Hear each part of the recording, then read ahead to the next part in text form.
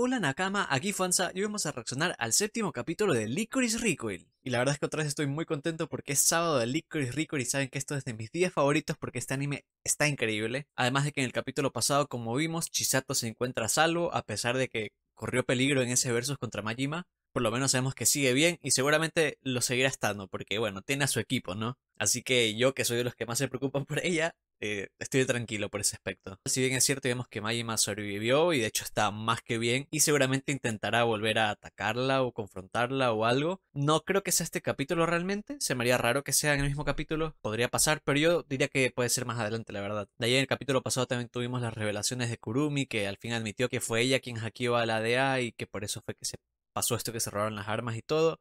Y algo que yo no me percaté en el capítulo, pero que muchos de ustedes sí, es que mencionaron el tema de los Lilybells, que prácticamente son como las Lycoris, pero de chicos. Y por ahí estaban diciendo que a lo mejor Majima puede que haya sido un Lilybell, ¿no? Y que por eso es que es habilidoso, es bueno. Así que la verdad es que todo esto se me hizo interesante y tengo mucha curiosidad de ver qué nos va a traer en general este capítulo.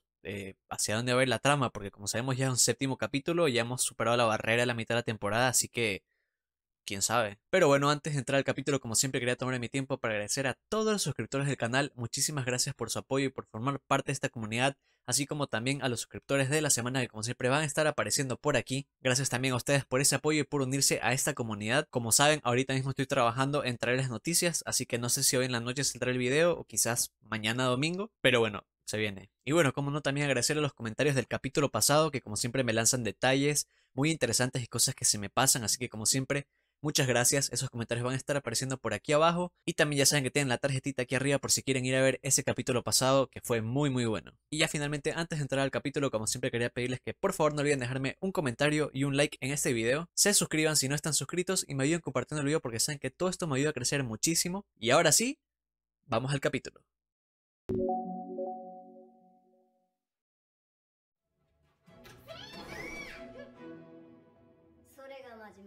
Ah, lo estás dibujando. A ver, pero Takina... o sea, yo pensé que iban a ser buenas dibujando. Pero a ver, el de Chisato está mejor. ¿Qué es eso? O sea, cada uno tiene algo, pero ninguno se parece. Pero por lo menos Chisato la tiene el color de cabello, ¿no? Verde es.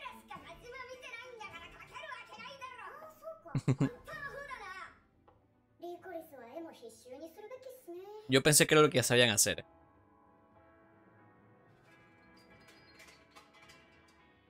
Ok, Majima.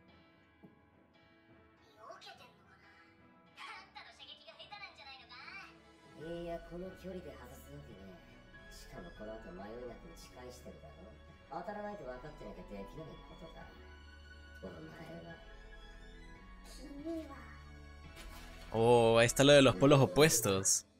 Lo que me decían en los comentarios. El tiempo dirá. Ok. Tuviera que apostar, diría que va a ser un capítulo más de transición para lo que se viene.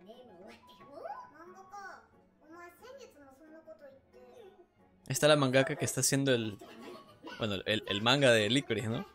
Confirmadísimo.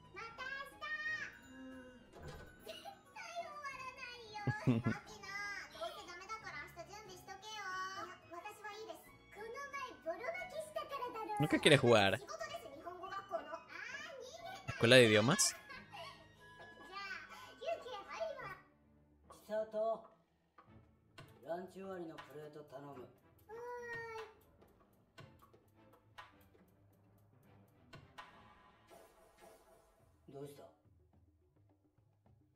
Vio el mensaje, o sea que... eso tiene que ser con Shinji, ¿no? O sea, el rubio.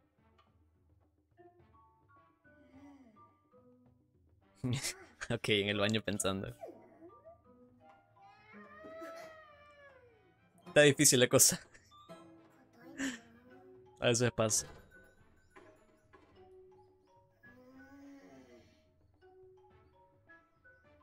¿En serio se pasó todo el día? Sí, todo el día pensando en eso. Ya está, debería.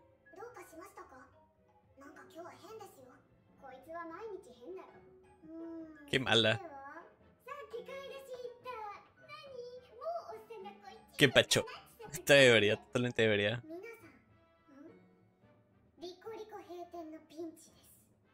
¿Por qué llega a esa conclusión?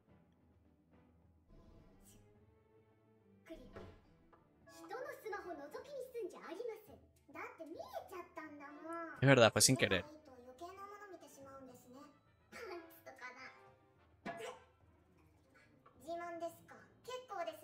Piensan que es ella. Yo no creo que sea ella, tiene que ser Shinji, ¿no? Pero miren ese tacto. Eso es lo que la gente pide al parecer.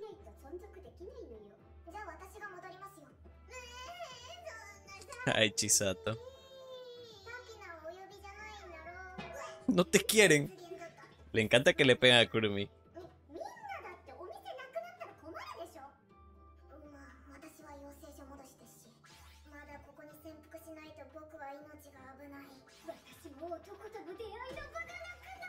Para eso usa la cafetería, para conocer hombres. Ay, Mizuki. Le sabe la programación.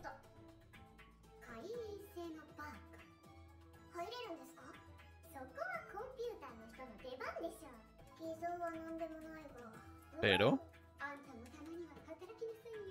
se trabaja tú también.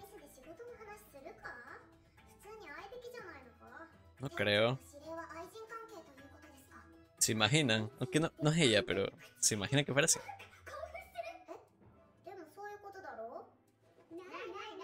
Ellas saben que no.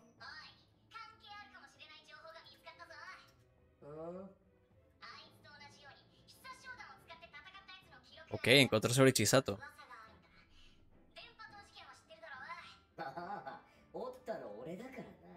¿What? Fue él.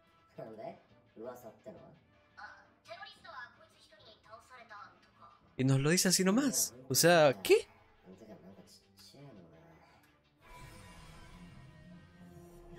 No me digas. O sea que estos días se enfrentaron. Porque si él fue lo de la torre y Chisato fue la héroe ahí prácticamente.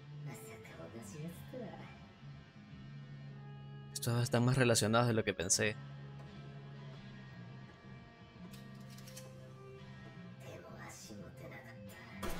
Uy, yo creo que Chisato era una máquina de matar antes, ¿no?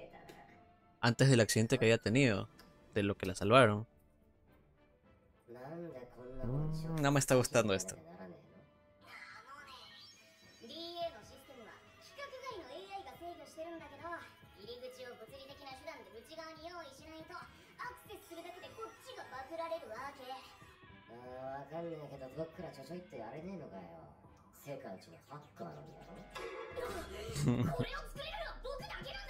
De hecho ya hubo alguien que lo hizo.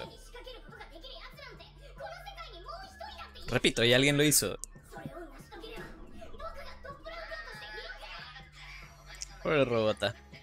Yo no creo que jamás supere a Kurumi.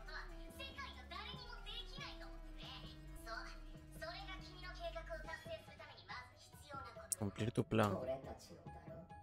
¿Y el plan es? Sé que tiene que ver con Chisato también, pero ¿cuál será el plan?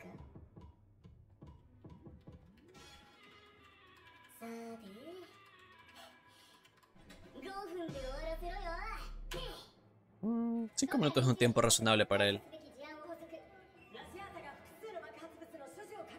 ¿Bombas? Quiere expresar a todas las Lycoris. Redirigir la atención a otras cosas. Es una buena estrategia, pero...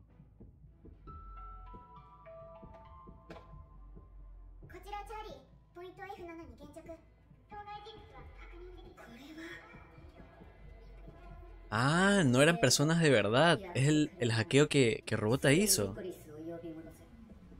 Ya esta comandante como que se está quedando. La sorprenden a cada rato. Creo que no ha hecho ni una bien. Empiezo a dudar de su habilidad. Y van caminando. Yo entraría corriendo a hacer lo que tengo que hacer.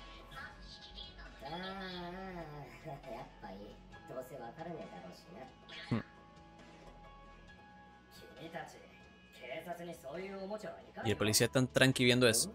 Pero si tiene el arma en la mano, crack. Policía del año, pues.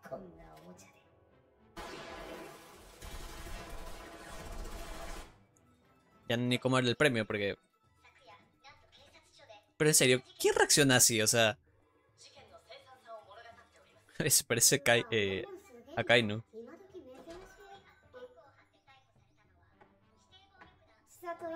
¿Qué sé yo ahí? A mí Fuki no me cae bien.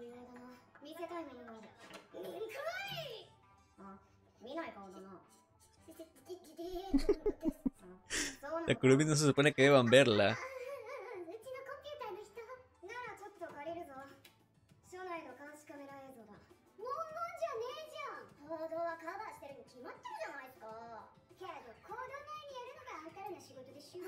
Se está yendo. ¿Y por qué se pone roja?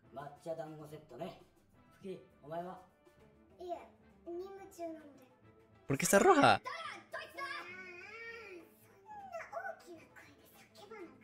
Ahí está. ¿Pero por qué se dejaría ver? Tiene que ser a propósito. No veo un panorama en el que él pase enfrente de la cámara tranquilo. Lo hubiera disparado desde antes.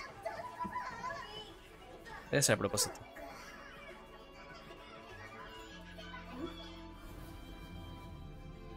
Sabía. Obviamente es para retarla.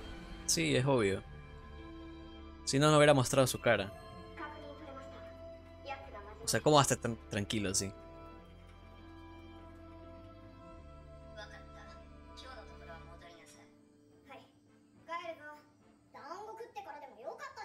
¿Será que a estas les pasa algo? Esa escena y solas.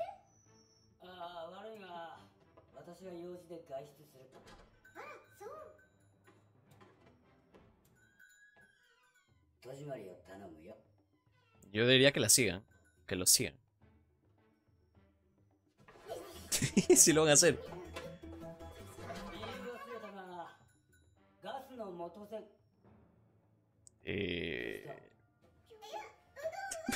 Pero ¿qué hace saltando? ¿Qué le pasa a Kurumi?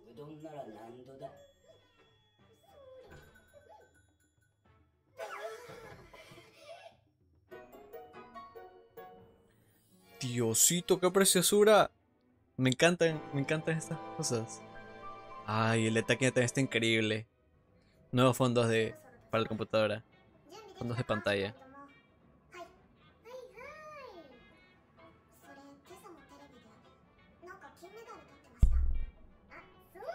Agradecido con el de arriba por esta tunda de Chisato. Es que es hermosísima.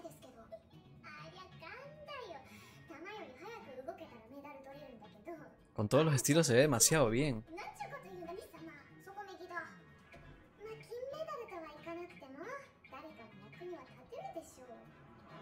De verdad que Chisato tiene que ser la mujer número 1 de la temporada, o sea, es la waifu. Bueno, Takina también está facha. Le queda bien el atuendo.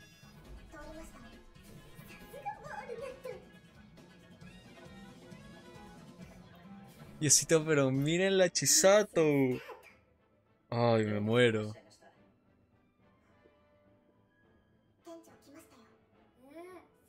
No creo que no las vea, ¿sí?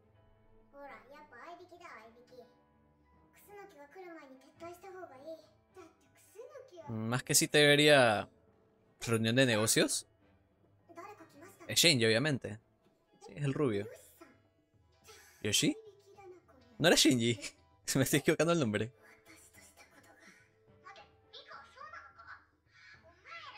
Mika es gay.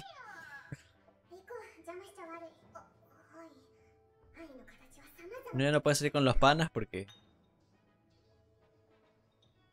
Bueno, no sé. No puede ser con los panas porque le dicen que uno es gay.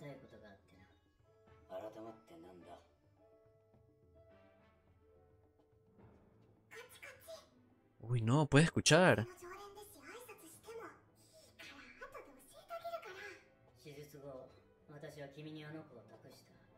Uy. Ojalá que no esté escuchando esto. Pero quien fuera Takina, por favor. No, sí lo escuchó todito.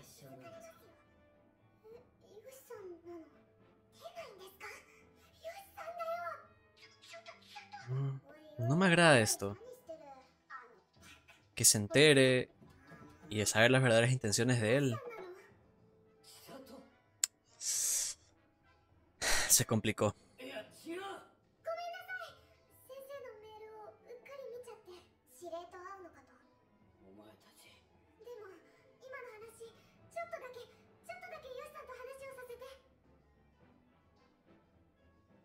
No me agrada hacia dónde va esto.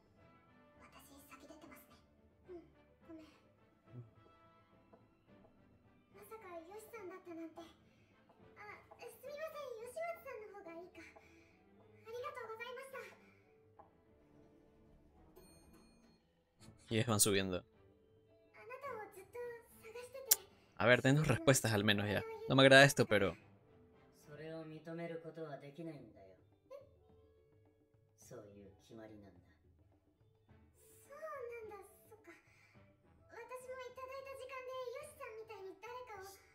¿Cómo que mi tiempo? No, este no me está gustando nada. Voy a terminar dropeando esto porque me va a doler. ¿Cómo que 30?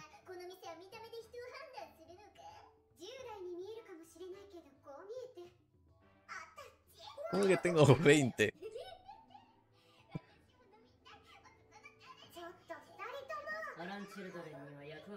Niños de Alan tienen un papel.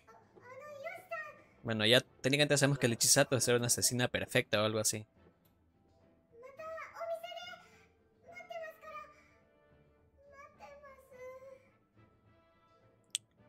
Creo que terminó más desilusionada que antes de saberlo. Sí, es Shinji.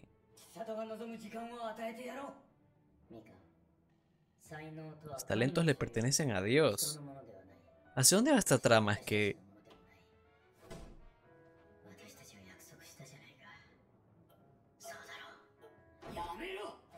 puso buenísimo la trama, ¿qué pasó?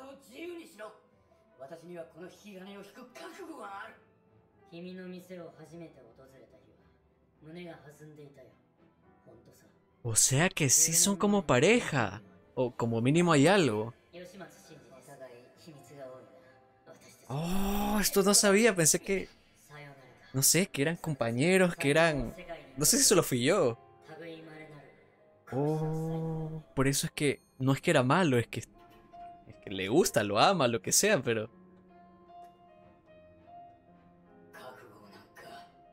obviamente no va a poder. No te puedo creer. Yo pensando que él era malo, misterioso, o sea, Mika. Y simplemente está enamorado. ¿Y ahora Takina?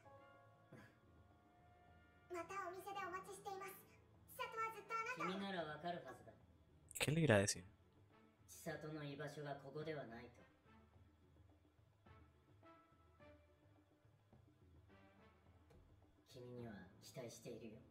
¿Cómo que espero mucho de ti? Ya no sé qué pensar. Luego nos van a salir con que también tiene una misión Takina o algo así. Ay, pobre Chisato.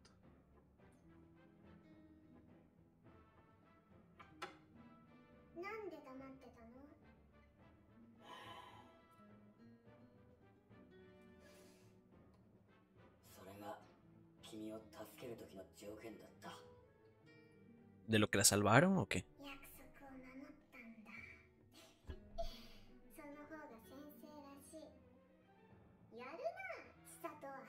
Hmm.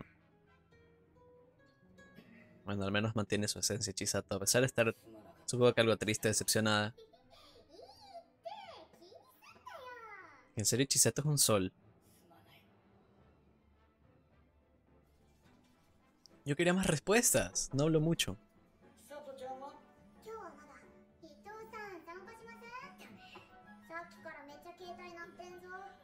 A ver, rapidito ese manga, pues. ¿Cuánto vamos a esperar?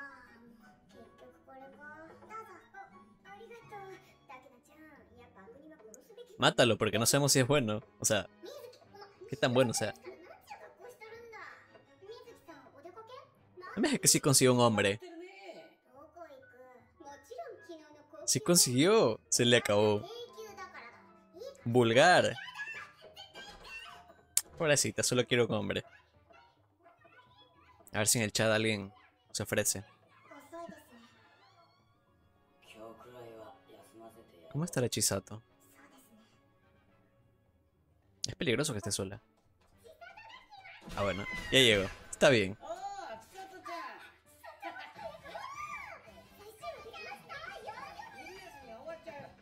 Que nos spoilea el último capítulo. Ah, por supuesto que no dejar que lo mate. Ahora Takina siempre tiene estos finales dulces.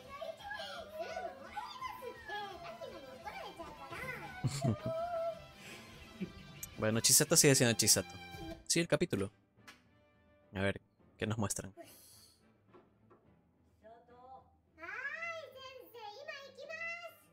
Dejó el colgante.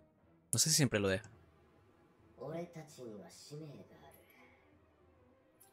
Por supuesto. Es que latinaron. En los comentarios latinaron. Estos dos están relacionados. Ya con lo que vimos de la torre. Pero ¿cuál es su misión?